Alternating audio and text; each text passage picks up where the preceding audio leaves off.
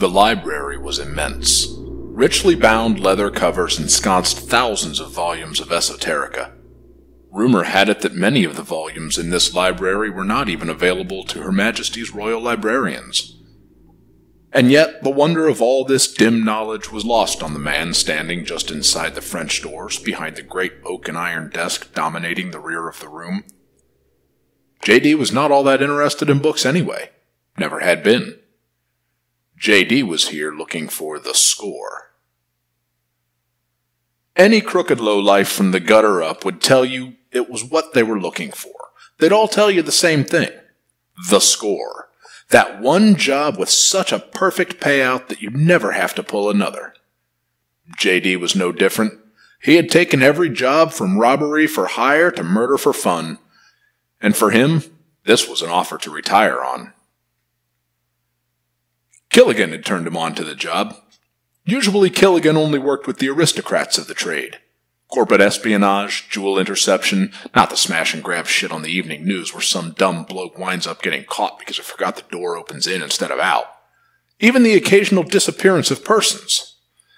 So J.D., with the criminal version of a workaday reputation, was more than surprised, and more than a little bit afraid, he didn't mind admitting, when a man in a modest off-the-rack suit sat down opposite him while he lunched at Jockey's on a cool Thursday afternoon, introduced himself as Mr. Killigan, and offered up a shot at the title.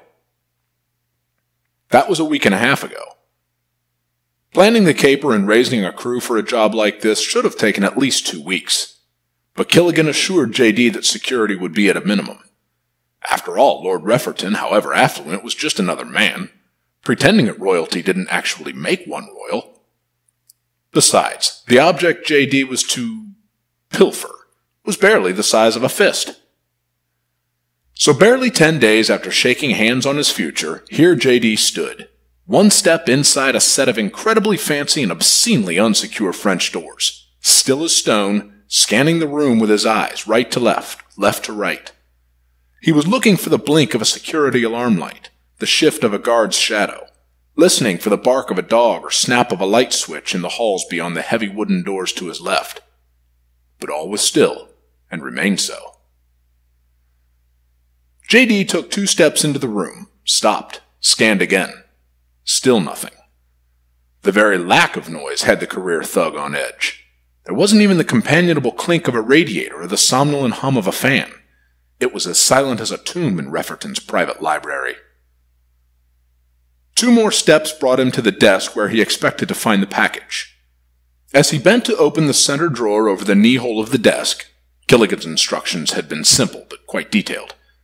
J.D. could not help but notice a small note on crisp white paper in the center of the desktop's blotter. The small square was exceptionally bright in the light of the half-moon. It read, Jamie Dempsey, Shelf 12, Volume 8. Jamie Dempsey, known in lower quarters as simply J.D., stared at the note with a slack-jawed curiosity that overrode any fear he might have expected. "The hell?" he whispered in the silent library, looking around, startled by his own voice. He looked back at the note, then at the orderly columns of books. Taking a quick glance at the darkly recessed doorway on the east side of the room, J.D. quickly and silently moved toward the wall of books. He peered closely at the shelf itself, saw a bright spot about halfway along it, between vertical dividers, and leaned forward until his eyes were inches from the small plaque. Shelf 4. He squatted to read the label on the shelf below. Shelf 5. The next shelf down the bottom would be number 6, he supposed. Jamie stepped to his right, still in a crouch, and looked at the bottom shelf of this section. Shelf 12. He took a deep breath, counted 8 books from the left, and leaned forward until he was almost touching the book with his nose.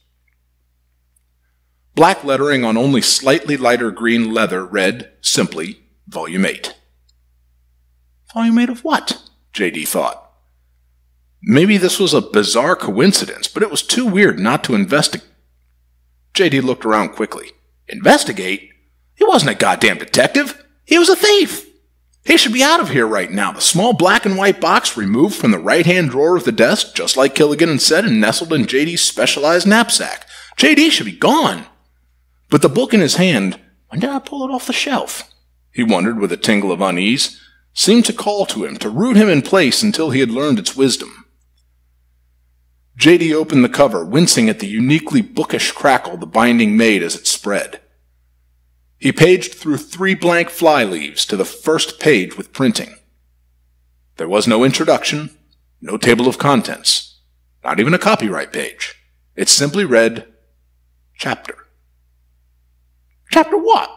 J.D. thought, his curiosity sliding more and more quickly into an uncomfortable, mesmerizing confusion. He turned the page and read, My dear Jamie, I am so glad you are finally reading this. There is so much to tell you before you die. The text was centered on the page, in innocent, normal letters. No Gothic swirls or dramatic embellishments. Just 2 sentences, right in the middle of the page, that chilled J.D.'s soul. He wanted to slam the book shut, damn the noise, and get the hell out of here. He was sweating and he was cold, and every sixth sense alarm he had was ringing merry hell, telling him to get gone. Instead, J.D. turned the page and read nothing. The page was blank. He turned to the next page. Blank. He flicked through the next few pages, then thumbed through the remaining 1.5 inches of the book. All of the pages were blank. He went back to the beginning, hoping he had just had some sort of episode, some fugue, but it remained chapter. Jamie closed the book. Not a slam, but hard enough to send a rough whisper echoing around the library once. He replaced it carelessly on the shelf. Bloody nubs in their fucking books, he muttered shakily. He stood, wincing at the stiffness in his knees. How long had he been crouched there? Surely no more than a minute. He stalked back to the open doors, intending to leave, but he turned back to the desk at the last moment.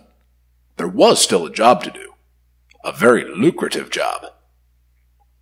He leaned down to pull the center drawer out, trying to ignore that disturbing little note. But his eyes seemed drawn to it like iron filings to a magnet.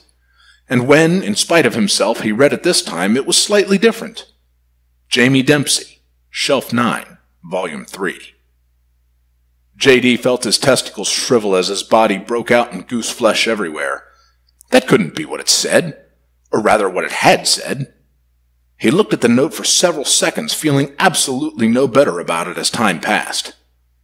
He picked up the note and held it close to his eyes in the moonlight, but it didn't change. Then, although every level of his mind screamed against it, his body began to walk again toward the shelves of books, stuffing the slip of paper into his vest pocket. He jerked his head back and forth spastically, half hoping at this point that someone would be there, that he would be able to attribute this whatever to some human source, even if he had to explain that connection to the police from inside a prison cell. But no one was there, and he seemed powerless to stop himself from slinking forward to Shelf 9. Conveniently positioned at eye level just for me, he thought somewhat hysterically. He watched his left hand reach out as though he were watching someone else's hand. It grabbed the third book from the left and opened it, leaping through the first few blank pages, then chapter. J.D.'s breath was unsteady as he turned the page. My dear Jamie, I am so glad you are finally reading this. There is so much to tell you before you die. A thin whine escaped his throat along with his ragged breath, and he jumped at the sound. He quickly closed the book and replaced it on the shelf. He stood looking at the shelves with what he had to admit was more than disquiet. J.D. was just plain scared. With a shaking hand, he pulled the note from his pocket and looked at it again. The light was dimmer over here, but the note seemed almost to shine with its own brightness, even crumpled as it was. Quite clearly it read, Jamie Dempsey, Shelf 15, Volume 22. He crammed the note back into his pocket and stepped to his right, quickly finding the correct shelf. Volume 22 was the last book on the shelf. My dear Jamie. J.D. read no more, slinging the book back into its slot. He reached out and randomly pulled another book from the shelf. I am so glad you are finally reading this. He dropped the book on the floor, completely ignoring the loud thud it made on the thinly carpeted wooden floor. He took 2 steps to his left, blindly grabbing another volume. Chapter. J.D. pulled book after book, reality leaving him, the feeling of a terrible dream falling over his moves. Book after book. Chapter. My dear Jamie. I am so glad you are finally reading this. There is so much to tell you." The lights flicked on with a sudden click of an old switch. J.D. froze, yet another volume in his hand, still resting partly on the shelf it had called home for so long. He was surrounded by a pile of books, dozens of them carelessly dropped and heaped around him, some open, their pristine pages bent and creased. As he stood, still as stone, J.D. heard a voice of immeasurable antiquity speak behind him. It was filled with sincerity and satisfaction. "My dear Jamie," it intoned, "I am so glad you are finally here with me."